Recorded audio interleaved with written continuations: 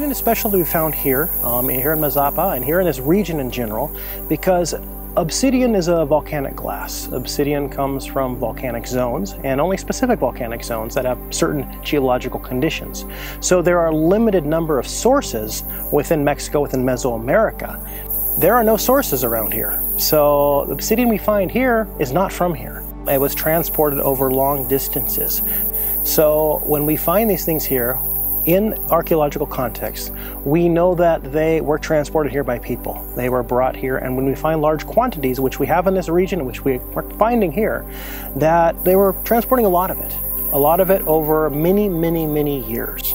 And with that data, with that identification of where these products come from and where they are found, their final context, we can talk about their extraction zone. And now this is a area where they're being consumed, or they're being used.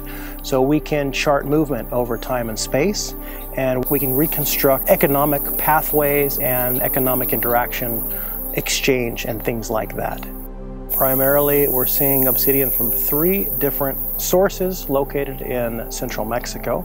One is called from the Sierra de Pachuca in the state of Hidalgo. It's usually a green obsidian.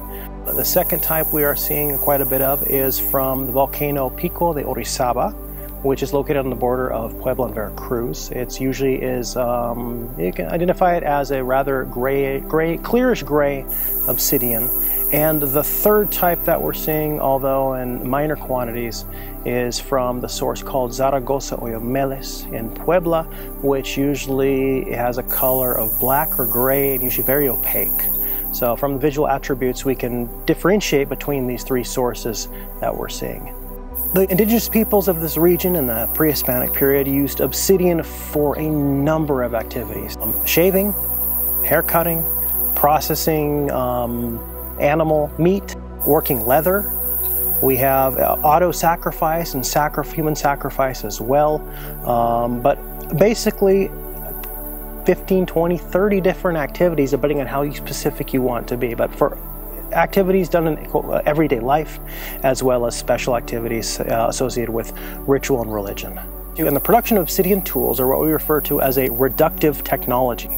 So you start with something big, a giant block of obsidian, and you have to reduce it down to a tool that you want. Now that requires the removal of various fragments of this large block to get it to a smaller size. Now, in many of these technologies that we have identified archaeologically, we can identify different what we call debitage, basically the trash, the byproducts of this production process that are diagnostic, and we can use them to identify certain phases of production within this reductive process. So we can also infer if obsidian was being imported into the region as a large block or as a finished tool. So if we don't find any byproducts of production and we just find the products, we can likely assume that that's the form in which they entered this site or this area or this region. Now we find a bunch of what we would call debitage or trash, the byproducts. We can infer that larger blocks were coming in and they were reducing them and producing the tools on site. So that also tells us quite a bit about economic activities that were going on within the site, within the settlement.